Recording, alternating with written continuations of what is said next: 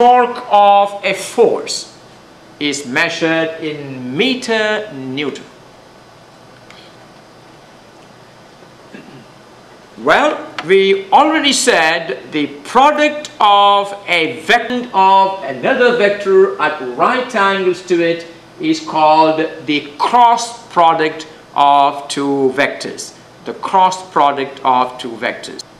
Therefore, I can write the cross product of two vectors is a vector at right angles to both the vectors. In other words, if the vector, let me see if I can show that to you one more time. Let's take a look at our old example one more time. I want to produce rotation about this axis, and you can see I'm going to apply a force vertically down, and now this is the torque arm.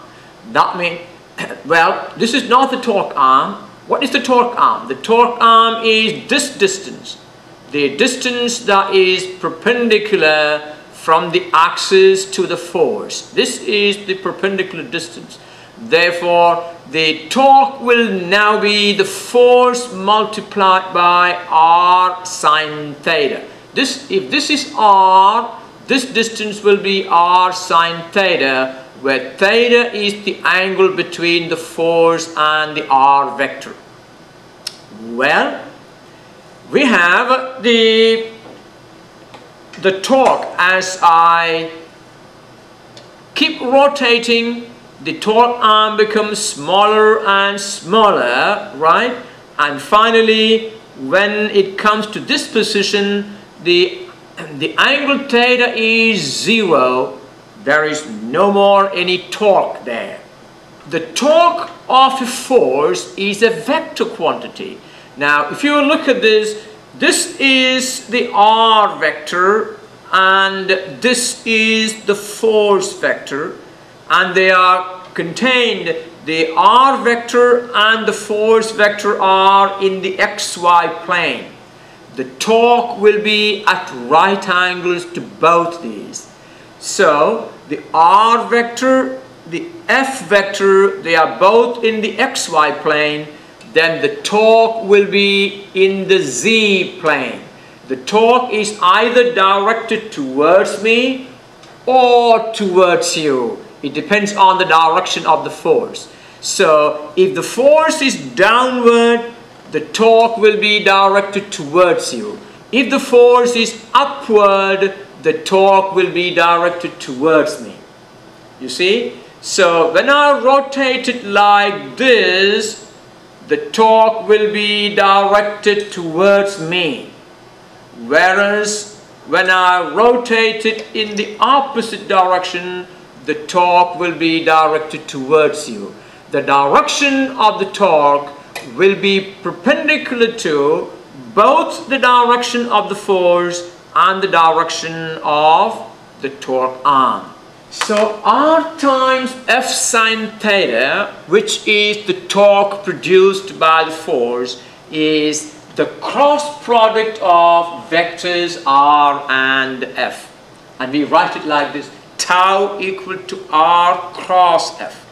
And tau is a vector quantity. It has a direction. What is the direction of tau? The tau is directed at right angles to both the r vector and the f vector. Alright, the direction of tau is given by the right hand rule. What is the right hand rule? It says, okay, let's make the statement of the right hand rule. Keeping the thumb at right angles to 4 fingers. Now, these are the 4 fingers and the thumb is at right angles. You can see that. Keep the 4 fingers with the thumb at right angles. Now wrap the 4 fingers from R to F. Wrap the 4 fingers from R to F. Now that means if this is the R vector and this is the force vector. Look at this. The r vector, this is the r vector, this is the force vector. What you need to do is now wrap your fingers, wrap the four fingers from R to F.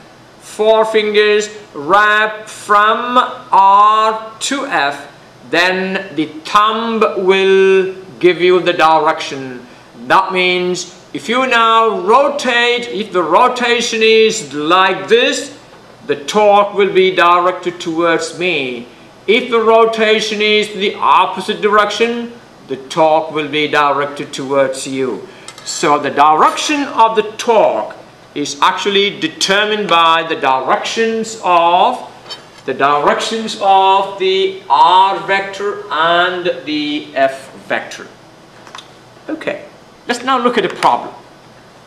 The figure shows a crowbar used to remove a countertop. Now, very familiar example, is that right? This is the countertop and you use a crowbar which is something like this, which has a bent end. I can insert the bent part under the counter and apply a force directed downward to produce a rotation. That means I am producing a torque. The workman applies a force of 50 Newton vertically down at a point 60 centimeter from the fulcrum. Actually, the fulcrum is where the crowbar is, the end of the crowbar is resting on the countertop. That is the fulcrum. Fulcrum is the point about which the rotation takes place. Now, if you insert it there and move it, well, this is the fulcrum. The fulcrum is the point about which the rotation takes place. Find the torque produced by the force about the fulcrum. The crowbar makes an angle 30 degrees with the vertical. Alright, let's understand this problem a little more. R equal to 0.6 meter. You understand that the length of the crowbar is the torque arm. So that R, the R vector, this is our R, and that is 0.6 meter. And F equal to 50 Newton is acting vertically down. Now, that means if you look at the R vector and the F vector, the torque arm will not be the whole of R here. The torque arm will be this distance.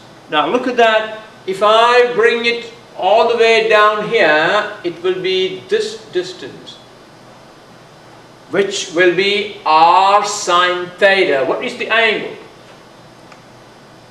The angle R makes with F is 30 degrees. Now, tau equal to R cross F. And what is the magnitude of this cross product? The magnitude will be R times F sine theta. It will be R times F sine theta, because the component of this force at right angles to the crowbar will be F sine theta. So it will be R times F sine theta, that is 0.6 times 50 sine 30, that is 15 meter Newton. Okay, that is a very important concept here, that the magnitude of the tau, the cross product, is R times F sine theta. Remember I told you it is F sine theta that is at right angles to R. So it is the component of this force at right angles to the R vector that actually produces the torque. So torque is R times F sine theta, that gives you 15 meter Newton. Alright.